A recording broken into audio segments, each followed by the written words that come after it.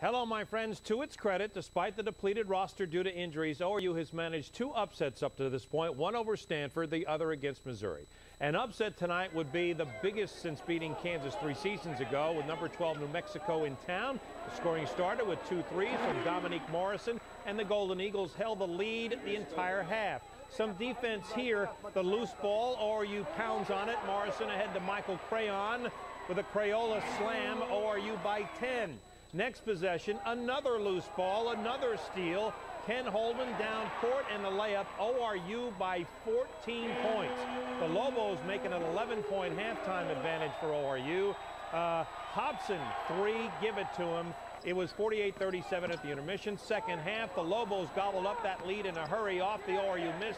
DeMorton down court, 55-55 with 10 minutes to go. But ORU regrouped big time and incredibly, despite its injuries, got its 3rd major upset of the season. This one, the biggest of the year. The slam by 4 there. ORU wins it 75-66. Morrison played 38 minutes, Crayon 36 minutes. We knew it was going to be a tough game, and they was going to make runs, and we was going to make runs. It was sort of like the MU game. They made a run. We had to make a run, withstand their run. So that's what we had to do. We had to just keep battling. I thought Oral Roberts played really well tonight.